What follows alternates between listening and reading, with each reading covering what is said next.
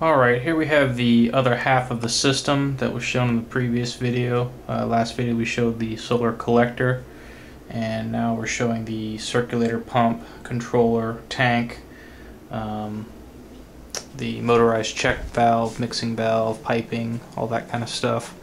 Now you'll notice this heater has all kinds of exposed piping here and wiring. That's because we had to move it. Originally, the heater that came with the house was in this little closet. It was a 40-gallon, and it wasn't even supposed to be there by code because it was actually obstructing the electrical breaker panel.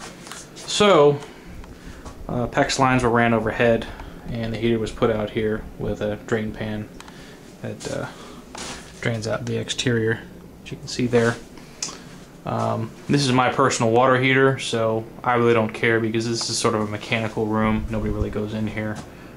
So I didn't really spend any time putting any of this stuff inside the wall, just because I'd rather have it visible. People ask me questions about it. You know, I can point to stuff and show them where the things go. Basically what we have here is a disconnect for it that I put in. This allows me to disconnect power quickly without wearing out the breaker in the electrical panel.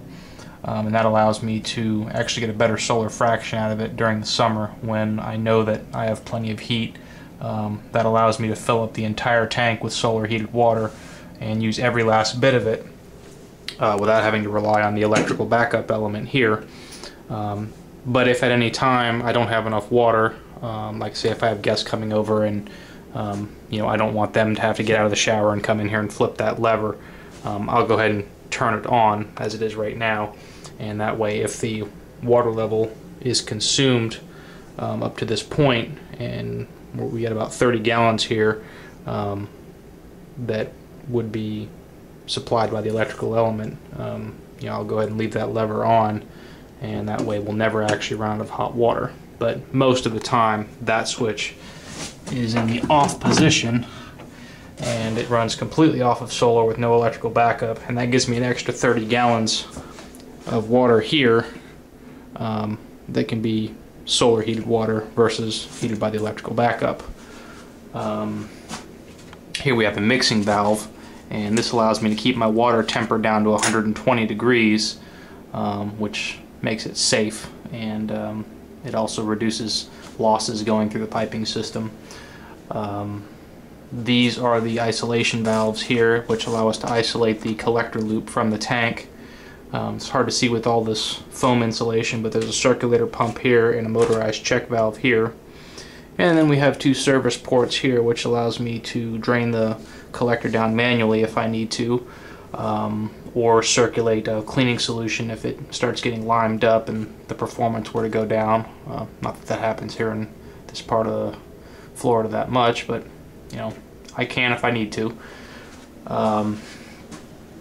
Let's see what else is there. We have our main shutoff valve here, and there's actually a heat trap loop over here. You can't see it because the whole thing's covered in urethane foam, but the pipe actually goes up and then goes back down before it tees over to that mixing valve, so it keeps the heat from convecting up into these pipes. And the mixing valve has check valves built into it. It's a Honeywell valve, so that stops convection over on the hot pipe. The pump just kicked on. You can actually see both lights running, so we're collecting heat right now.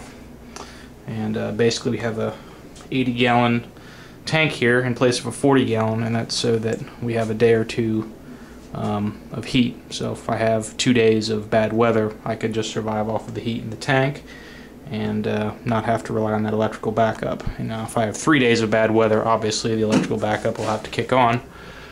Not much we can do about that. So yeah, I realize the urethane foam doesn't look great, but it actually has the highest R value available for any sort of pipe insulation, and I'm the kind of guy that likes function over form. I don't care if it looks bad as long as it works really well. And this thing actually holds heat incredibly well. I've gone an entire week before with no sun and not had to turn on that backup element just because it's so efficient at holding the heat. So there it is. That's your Active Direct Florida hot water system.